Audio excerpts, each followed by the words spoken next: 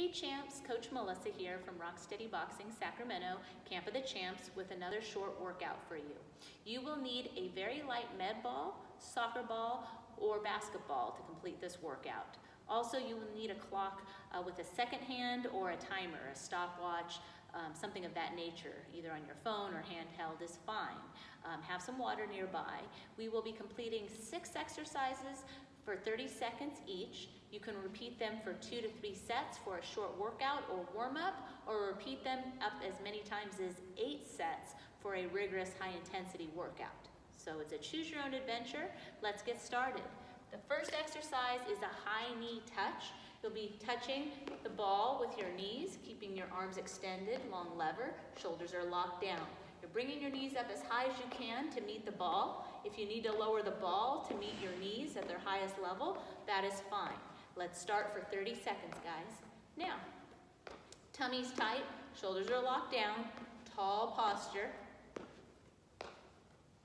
You can jog it out or work with the high knees, but we're just getting warmed up, so I would just work on exaggerating the high knees.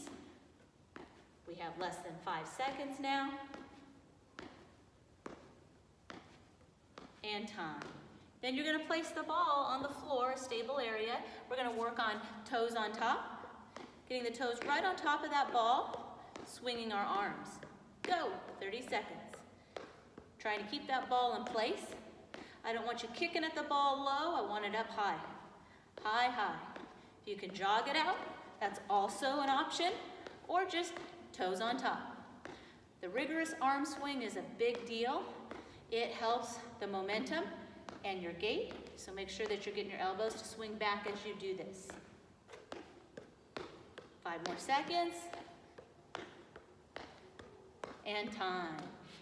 Picking up the ball, we're going to throw some knees, meaning our arms are long. We're going to reach across the body about ear level. Take the opposite knee and meet in the middle for 30 seconds. Keeping that belly button tucked in.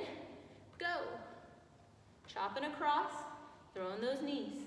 Knees go across and arm, they meet in the middle. Working on balance, standing in the middle of the standing leg, spreading our toes, really chopping across. Almost there, gang. 10 more seconds, then we're gonna switch sides. Long arms the entire exercise, and switch. Arms across the other side, long arms, opposite knee goes across the body, and go, 30 seconds. Nice and steady. This one, if you go slower, it's actually more of a challenge. You reap better benefits because you're balanced. You have to really stay structured and good posture. Arms are long, really hiking that knee across the body. If you go too fast, you may not get that full range and miss the benefit of that stress in your trunk. It's better than a crunch. That away. Time. The next one is figure eights. So you're going to stand a little wider than hip width apart, tummy tight, glutes tight, long arms. You're going to make that infinity symbol or figure eight in front of the body. This can start out as anti-rotation, meaning we're not twisting the hips, just keeping the tummy tight. If you don't have back problems, you can add the squat, coming up and down, going deep and rising. That's a good progression. But if you do have back issues, keep it less rotation, standing in the center here. Arms are long, finishing, okay? Really feel this in the shoulders, glutes, and tummy. And time. Then we're going to work on a tiptoe to heel squat and slam. So feet are about hip width apart. We get on our tiptoes and reach up as high as we can, holding the ball in front of the body, squat down, sitting back and down, slamming. Up and down. Let's start for 30 seconds now. This is exercise 5 of 6.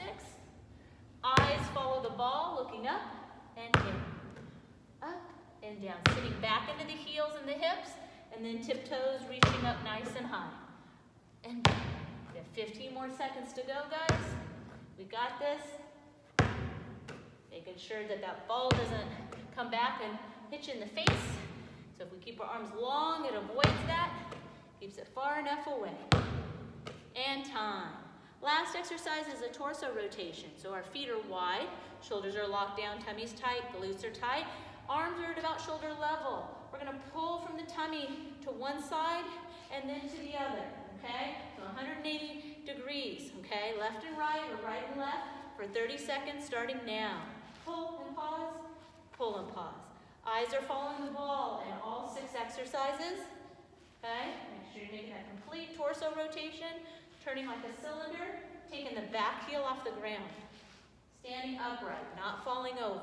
Cylinder, okay? We got this, gang. Keep it up.